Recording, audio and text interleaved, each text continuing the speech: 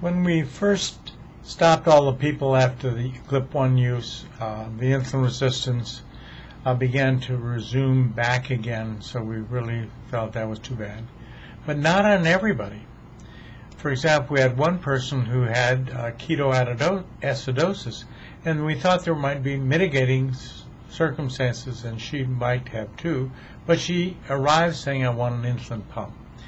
So time went on, and she went on, and through all these things, she got to the 2-year place, and there were 2 other people like her who also seemed to have insulin still.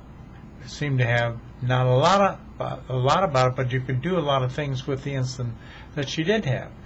And she too was one of the people who ultimately ended up taking about maybe 3-4 units of insulin with the biggest meal, never having used a pump, just using some insulin when she needed it, not at any other time. So this was very exciting, and I asked her, "Do you want to just quit everything and just try it?" "No, I think I'd just like to stay with it. I don't mind this. It doesn't even feel like I have diabetes. It doesn't influence my life at all." And the other 2 people had similar things, but the economies went bad and a lot of things, and they moved out of the area, so I don't have a story about them.